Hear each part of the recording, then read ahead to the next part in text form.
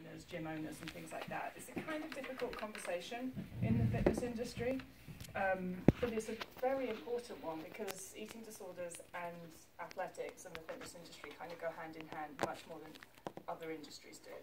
And so it's also one that many people shy away from addressing, would rather ignore it and pretend it's not there. But it is there, and it's really dangerous.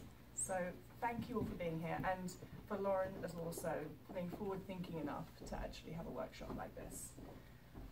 I'm very open about my eating disorder. There isn't a question any of you could ask me that I haven't already written about, spoken about, podcasted about. So you can ask me anything, and you don't have to wait till the end for questions. I'd much rather, if you have a question, just ask it, although we can go through stuff at the end as well. And so, first of all, though, I'd like to learn a little bit about you guys, and if anybody would like to sort of tell me why you came to this workshop, maybe what you do, what your interest is, then go for it. And if nobody, thank you. I'm a high school track coach, so a girls high school track coach, so I work with ages from like 14, 15 to about 18, 19.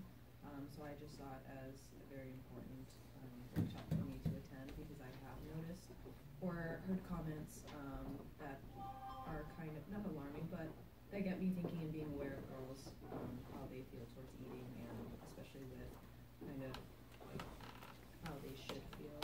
Yeah. Yeah. Oh, that's great. Thank you for coming. Anybody else? Yeah.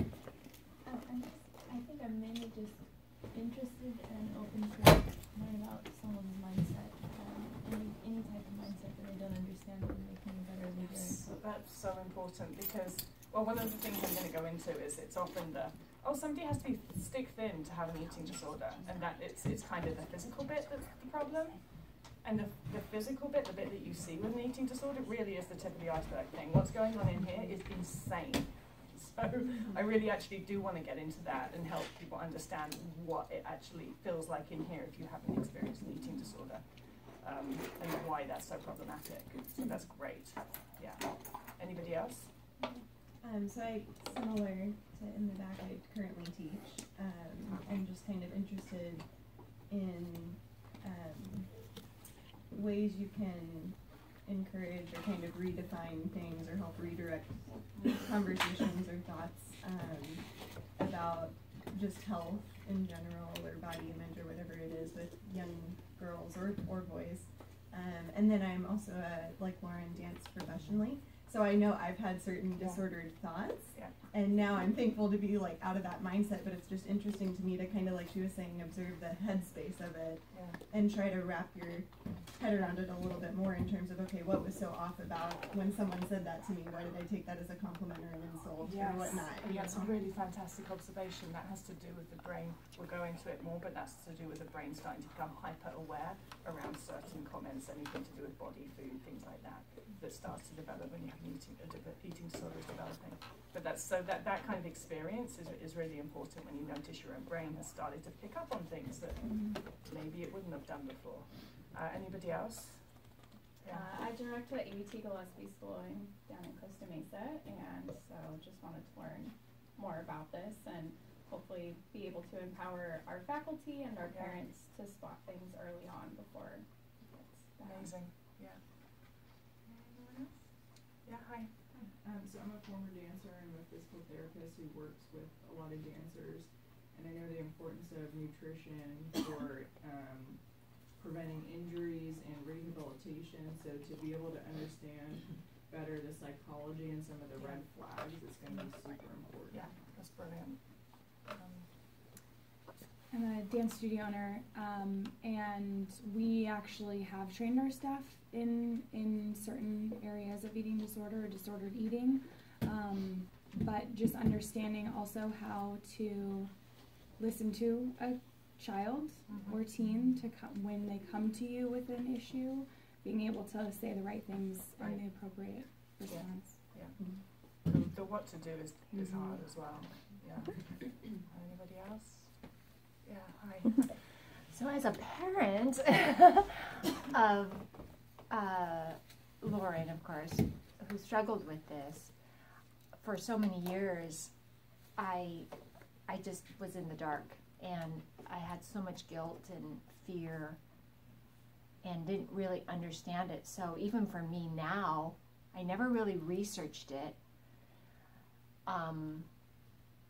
Kind of put my head in the ground, I think, but monitored her in my own kind of way, but wanting to understand that those processes even more now. Mm-hmm. And I think it's important to, from a parent's point of view, eating disorders are quite traumatic, and so parents usually have their own response to that trauma. Yes. Yeah. Anybody else? I saw another hand somewhere. No? Okay. So we're going to start with, and like I said, if you have a question, just yell at me. Okay, just interrupt. Yeah. Because this stuff is complicated.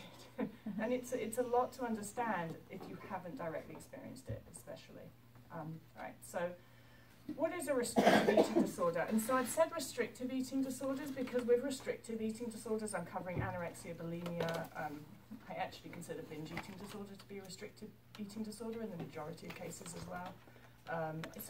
So really covering all of these things here, because I often just talk about anorexia, and then people who purge or have bulimia get a bit like, well, that doesn't apply to me because my classification isn't anorexia.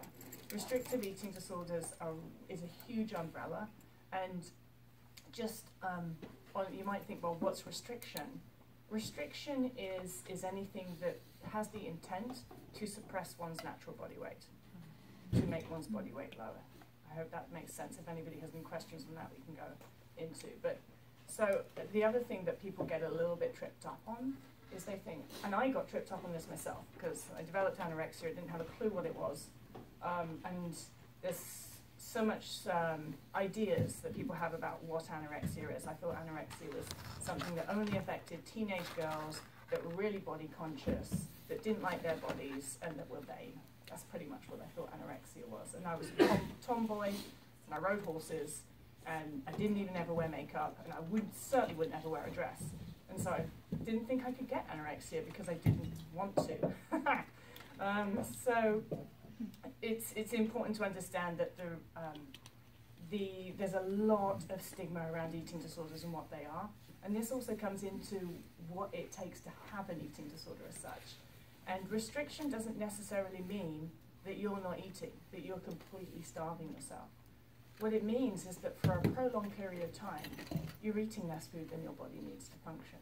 And so we call that energy deficit, because there's a deficit of your energetic needs. And actually, energy deficit is what most diets are based on. And so a restrictive eating disorder, body weight suppression. The other thing that I think doesn't get talked about enough in eating disorders is just how dangerous they are. And just how deadly they are. One of the problems and one of the reasons that this is because it's very rare that somebody dies and the doctor's going to say they died of anorexia. Because what happens is they have a heart attack, or they commit suicide, or any of these other things. It's very rare you're going to see on someone's death certificate, died of anorexia, died of bulimia, died of an eating disorder. But it happens really frequently. And so I think statistically it's something like every hour or every 62 minutes a person dies directly from anorexia. And that's not taking into account all the other diagnoses. But what it more commonly looks like is heart attacks, heart failure, and the depression that goes along with energy deficit. Because if you think about the body not having enough energy for such a long period of time to completely function, most people with restrictive eating disorders do get depressed. And so suicide is really high.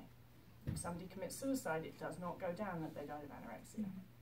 And for anybody that's had a restrictive eating disorder for a long time, you'll understand why the suicide rate is so high.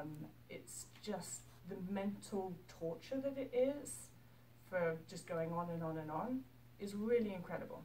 So it's the deadliness of it doesn't come up often enough, and I think a lot of the time it's a bit like an eating disorder won't do them any harm. It's really far from the truth. So the other thing that is often really misunderstood is who gets anorexia. Like, I had anorexia, and I didn't think I had anorexia because I didn't think I was the type of person that could get anorexia, because I thought that there was a type of person that got anorexia. And that wasn't me. There isn't a type of person, really, that gets anorexia. It doesn't discriminate. It's every race. And the gender thing is really interesting as well, because most people think it's a thing that women get. In my experience, it's a 50-50. Men get eating disorders just as much as women do. They're just not diagnosed because they present slightly differently. Not all the time. I've worked with plenty of guys that have presented very underweight, but the majority of the time, it's maybe presented as more of a orthorexia, super healthy, I'm a marathon runner, I'm a bodybuilder, I'm just completely obsessive about it. That can be an eating disorder, but it's not going to get diagnosed because most general practitioners can't see eating disorders when they walk into their office, because there's a perception that for a person to have an eating disorder, they have to be female, they have to be white, and they have to be very thin. None of those things are true, and that's probably why the death rate's so high. Okay, so I'm going to talk about genetic predisposition because there's this big thing about what causes an eating disorder out in the world. And we do now know, thanks to people like Cynthia Buick, that there is a genetic locus for, say, anorexia nervosa. We can narrow down where it lies genetically, which has been a really wonderful thing for eating disorder research, and for those of us that for a long time have been saying, this is biological. This is a biological thing that's going on. Because I was somebody that didn't even like being thin. And yet, I was, deathly thin for a very long time. And so, for me, it never felt like a psychological thing. And I would go to whenever I went to the doctor, which wasn't very often because I started to realize they'd try and get me into treatment whenever I went, they'd start asking questions like, so what's it like at home? How are your parents with you? And I'd just be like, oh, shut up. My parents are amazing. Don't tell them that. They're amazing. I had a pretty idyllic childhood, so don't start trying to dig up, what's it like at home? I'm not saying that people who have traumatic upbringings don't have eating disorders. They do. But it's not true in the vast majority of cases. And it's also this perception that you must have been unhappy with your body forever. That's why you had decided to get an eating disorder. I was absolutely fine. Actually, as a 16-year-old, because I developed anorexia quite late, towards being 18. As a 16-year-old, I was actually one of the kind of body-confident, cocky little girls, I'm gorgeous. I was really quite like that. I was pretty obnoxious. And so that really didn't fit either. I didn't have any body image problems. And so that's another perception. It's just like people with eating disorders have body image problems. Oh, when I had anorexia, I had body image problems, but I hated being thin. That didn't mean I wasn't terrified of eating, and it didn't mean I wasn't terrified of gaining weight. And so for me, I just found it very frustrating when people would say to me, why are you so scared of not being thin? I'd be like, I hate being thin. I looked awful. And all of these other things that came into it, all these perceptions of what a person with anorexia should think, or how they should feel, and that they should really kind of be trying to have anorexia deep down. And so as a really body-confident teenager, it really didn't make any sense that I developed anorexia. And there was always a part of me, whenever I was talking to doctors, treatment professionals, that was sort of screaming, there's no reason for this to happen. There was nothing in my background that would cause this to happen. There's nothing in my personality that would cause this to happen. And something I really knew right from the get-go, that it was this biological drive. Something in me was causing it to happen that wasn't really controlled by me. And so the genetic research that's come out has really helped those of us that have always been saying this is not just a psychological kind of trauma-based thing. Of course, if a person has trauma, that can be a contributing factor to an eating disorder. But contributing factor is different from cause. So eating disorders are caused by genetics and prolonged energy deficit. Those two things are needed. You need to have the genetic predisposition for one, and you need to go into prolonged energy deficit. Prolonged energy deficit doesn't have to be huge energy deficit. It doesn't have to be completely starving yourself. It can just be each day a little bit less than your body really needs. That can be prolonged energy deficit if it goes on long enough. A contributing factor is something like diet culture. That's a contributing factor to eating disorders because it causes people to go into prolonged energy deficit. A traumatic childhood is a contributing factor because it can cause somebody to restrict their food and not eat enough. So anything that can cause that energy deficit, a person to not eat enough food for a prolonged period of time, could be considered a contributing factor. But it's very important that we understand that contributing factors as standalones aren't causes. Because what happens in therapy and general eating disorder treatment a lot of the time is the contributing factors are treated and the energy deficit isn't. Yes? Tabitha, would you liken this genetic predisposition to the theories and the science behind young male adults who have the onset of schizophrenia around age 20, 21, who are genetically predisposed? Have you heard this before? Mm-hmm. Would you say that that as far as a genetic predisposition for an eating disorder goes, could it be the same kind of... So, are you talking, typical age of onset of anorexia is in teens? Is that the kind of thing that you're getting? Yeah, at, that's what onset? I'm wondering. If Well, you I think, personally, and no, there isn't a straightforward answer to this, but personally, the reason I think that most people who develop eating disorders do it around their puberty, teenage, is actually because for most females, what happens before we go into puberty is our bodies are very intelligent and very smart, and the body goes like, oh, there's something big coming up, I'm going to store a little bit more fat to help my body get through it. So most teenage girls, just before they go through puberty, the body stores fat, which is brilliant if you think about it. It's like being like, I'm going on holiday next month, so I better save some money. The body's going like, something's up, something's going to happen, I'm going to store a bit more fat, it's going to help me deal with it. Brilliant. Apart from, we live in a culture that doesn't think that's brilliant. And so, teenage girl gains a bit more weight, and someone goes like, yeah, get a bit chubby, better watch that. And then she goes like, oh, really? Should I? Okay, maybe I should eat less. So I think that's probably the reason that eating disorders often match the sort of puberty time, is that's the time when most girls start to develop a bit more. And then people make comments, and then they think, oh, I should restrict, and that's what everyone's telling me to do. And so then I think that if that person has the genetic predisposition, that's a really great time for the eating disorder to get activated.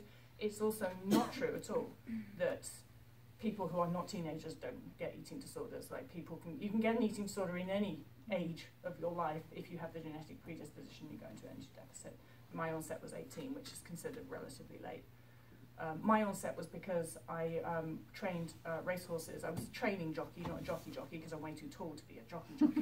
I was a training jockey, and because I'm tall, my weight naturally was a little bit above those little Irish tiny jockeys that are like 4 foot.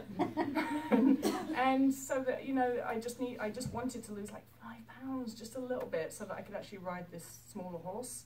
And I lost the 5 pounds, but it was also enough that triggered my eating disorder, and then I couldn't start eating it. I just couldn't start eating normally again, and my weight just went, and then I had 10 years of health that followed that. So yeah, genetic predisposition. You can't tell by looking at someone if they have the genetic predisposition for an eating disorder or not. Just take it as that it's going to be more common than you think it is, this genetic predisposition, yeah. When you talk about prolonged energy deficit, can you describe how long is prolonged? More than a day, I guess. It doesn't, it differs from person to person, I think. For me, I really took a week where I ate a lot less. And because I was kind of the person, I was like, I need to lose 5 pounds, I'm going to do it all this week. And so it was really for me, I remember that week, and it really was just a week where I ate a lot less. I've known people have their eating disorder triggered by, say, about a long bout of the flu. So it doesn't need to be ages. If you want to have a think about why would human bodies, some of them have evolved to have this genetic predisposition that when they don't eat enough, this crazy thing starts to happen where they suddenly don't want to eat and they're scared of eating, and most of us want to move a lot. And if we look at animal models, it's fairly obvious to me that's a migration response. Some animals migrate when food gets scarce, some animals hibernate when food gets scarce. I'm a migrating animal when food gets scarce. When my brain, brainstem area, we're not thinking up here, because your logical brain knows, not food scarce, you're just not eating that much. Your brainstem area reacts to data, and all your brainstem area knows is like the data says there's not enough food in this environment. And humans have evolved over thousands and thousands of years. And thousands of years ago, famine would have been the biggest threat to the human race. So we have these evolved responses to when our brains think that there's not enough food in the environment. I migrate when my brain thinks. And migrating animals move a lot and don't stop to eat. And so for a migrating animal, to stop to eat could actually mean that you don't survive because you don't get to where you're going. To search for food in an environment where food is scarce could mean that you don't migrate successfully and you die. And so there's this fear of feeding behaviors. And in many species of animals, so like pigs, for example, there's certain species of pigs that if you put them in a pen and you restrict their food, what starts to happen is they start to pace the pen, and then when you give them grain, they won't eat it. But they'll eat straw and they'll eat forage foods. The animal's migrating. They call it anorexic pig syndrome. It's migrating. The animal is so it's not like the animal sits there and thinks like, well, there's not enough food around, so I guess like move a lot and eat very little. It's not a conscious thing. In the same way it wasn't with me. That I just like, well, I'm severely underweight, but I guess I should just go and like run a marathon or two and not eat anything. Like, it's not a conscious thing. Animals don't make those migration decisions. It's just a genetic prompt when the environment signals that food is scarce. And if you think about a migrating bird that's got to fly across the ocean, that bird can't stop to eat. That's not going to help. So migration is kind of intense, and it's insane actually. You think all of these species of animals that do that, certain types of human have the genetic predisposition for that as well, and some people don't. I guess it depends what tribe you're in, came from, and whereabouts of the world we came from, and if migration would have been a thing. Human migration is a thing. And so that's when I'm talking about a biological approach to eating disorders. That's what I'm talking about. We're looking at other species of animals. We're looking at things that happen in species of animals, and like it's not just this huge coincidence that everybody that develops an eating disorder has been in energy deficit. They didn't eat enough food at some point. That's always how it starts. So it doesn't just come out of nowhere. But if you think about diet culture, everyone's on a diet.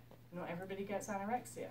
That's where the genetic component comes in. Or another type of restrictive eating disorder, not just anorexia. So the suppression of one's body weight. Something that is true across all eating disorders is that the suppression of one's body weight becomes compulsive. It becomes out of your control. It's not just this thing that you feel like doing. It's this thing that unless you do it, you feel a huge amount of anxiety unless you're suppressing your body weight. And suppression of one's body weight can happen in lots of different ways. When we think of a person with anorexia, we just think of them starving themselves, not eating. Yeah, suppression of one's body weight. Bulimia, we think of someone purging. That is suppression of one's body weight. Laxative use, like compulsive exercise is one that's way not addressed enough. And I had awful compulsive exercise. And it's the compulsive exercise piece is probably what's going to be really relevant to a lot of you guys and people that you'll see, because like anything is good to a point. Exercise can be really, really, really harmful if it's compulsive, and it can be deadly if somebody is exercising in an under-resourced, underweight body. And I think I can't stress that point enough, that when the body is under-resourced, every single system in that body is affected. Every system in our body needs energy. If you start taking energy away from the body, every single system is affected. And so then exercising on top of that, which increases the energetic demand, that's really, really dangerous. And I presented at my doctor's like half the body weight I am now. And I didn't lie necessarily, although I did lie a lot when I had an eating disorder, but they'd say, like, what are you doing, what are you eating? And I tell them I was eating because that was true. I never completely starved myself. I always ate something, fruit and vegetables mostly, but it was true that I was eating. And I tell them that I worked out. And not one doctor ever said to me, don't think that's a good idea, that I was working out. Because doctors are taught that exercise is good for us. Always. That's not always true. I did get banned from 2 gyms. So I had multiple gym memberships when I had an eating disorder, because I was aware that people might cotton onto it. Like, I was basically in the gym all day. And, you know, so I went to multiple different gyms. And I did get banned from 2 gyms. But, and that shows the compulsive element. Like, they didn't just ban me outright. Like, the gym manager would pull me into the office and say, yeah, people are concerned, you're here all the time and you're very underweight. She didn't know what to do, she didn't know what was going on. And I swore blind I didn't have an eating disorder. And so she'd give me a warning and say, they even don't come in as much, and I'd still continue to come in as much. And then she gave me a written contract saying I was only allowed to come in once a day, and I still continued to go in more than once a day. Like, it's insane how when you have this compulsion to do something, all the threats and all of the logic just doesn't make any sense, and then I get banned. So I went and joined another gym. Anyway, so I digress. But I've actually talked quite a bit so far, so does anybody have any questions on what we've gone through so far? You talked about the migration, so what's the opposite would be a hibernation? Yeah. How does that manifest itself? Like, what does that look like for somebody? It looks like, lazy? it looks like the person that you might see that's in a much larger body, might be classed as clinically obese. And you look at that person, and most people would judge that person and say, well, you must be lazy and just eat all the time. That's what's happened with you. What's actually happened is that person has probably restricted the majority of their life.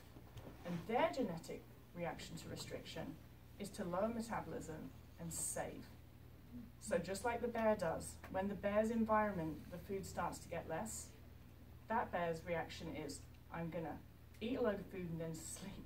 And the bear's body lowers metabolism magnificently. And so some people's bodies are very genetically prone to, as soon as their body perceives that there's scarcity in that environment, they're going to lower metabolism. They're going to store fat. And so for a lot of people, this is so important actually, I'm really glad you asked this. For a lot of people, they might naturally, because body diversity is a thing, so some people might naturally be beautifully happy and healthy in a body that's, say, BMI 24. But the doctor doesn't like that. The doctor says, that's too high. You shouldn't be there. You should go on a diet. And so they restrict food. And then that person's body lowers metabolism. They can't maintain the restriction because they're fighting their biology. And so they start to eat again with a low metabolism, and they pile on a load more weight. And they end up at a higher BMI. So they're told to go on a diet again. And this continues. And that's why, I mean, there's a lot of scientific evidence out there that diets just don't work. And in people in larger bodies, when they go on a diet, they usually end up in an even larger body. I think that the one thing that I think I have really learned throughout my lifetime when working with hundreds of people with eating disorders in all size bodies is that when we try and fight our biology, really bad things happen, one way or the other. Because these bodies are designed to respond to perceived famine. When our bodies don't think there's enough food in the environment, they will respond and they will try and protect themselves. And so that's the most common thing that we actually see, I think. People being told to go on a diet and their BMI is just going up over years.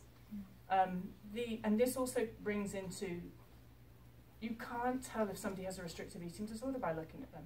Because say if a person is in naturally a larger body, they could start working out obsessively, it's restricting a lot. They could maybe get their bodies down to a BMI like 22, 23. That's not super skinny. That person still has a restrictive eating disorder because they are suppressing their natural body weight. Their body naturally at unsuppressed weight would be higher. And their body and their mental state is still going to react as if they have a restrictive eating disorder. And so that's why these things are so dangerous. And that's why it's so important to start to understand what we can do when we start trying to, meddle with people's natural unsuppressed body weight. And if we try and fight body diversity, which is a thing. Across all species of animal, body diversity is a thing. Any other questions? Okay. So, compulsive suppression of one's body weight can look a lot of different ways. I've talked about compulsive movement, various forms of purging. rigid and ritualized behaviors. This is one of the first things that you might start to pick up on somebody when they're developing an eating disorder, because not everybody loses a drastic amount of weight. You just might start to pick up on this rigidity. Especially many of us get very routine, and we want to do the same thing every day. So rigidity in workout schedules, time, just things if you might just notice in someone, especially if it's a family member, it's way easier. You might just notice that they're getting really rigid about things. The person that used to be like, well, I usually work out on a Saturday morning, but actually let's go for breakfast today. Can't do that anymore. They seem to start getting really stressed about that sort of thing, actually. And they start to stop doing social stuff because they want to keep their rigid workout routine. That can be one of the first things that you start to notice. And so healthy eating as well, classed as called orthorexia, I guess it was what you would consider to be destructively healthy eating. But that's also not really obvious, and a lot of the time you just might think, well, that's good for them. They're eating, a healthy variety of food. They're trying to change their diet for the better. It's kind of when it starts getting rigid. Yeah, it's great to eat your greens and stuff like that, but if you then start to really bulk at going out for that cheeseburger a couple of times, once a week or so, that used to be there and used to be quite relaxed about, that's when you might sort of see like, oh, there's some problems coming in. When it starts to actually look like it's having an emotional effect on that person to change their routines, and I'll get into the emotional component in there. I think I've talked a bit about weight loss, so it's just the main point being there that although severe weight loss is often a symptom of an eating disorder, it's not always, by any means. And you can't tell by looking at a person if they have a restrictive eating disorder. So important. Compulsive movement. Has anybody had any experience with compulsive movement? Yeah. Anybody else? Actually, I have a bit too with making sure our front door's locked. Compulsive movement can be really, really diverse in what it looks like. So at the height of my eating disorder, I was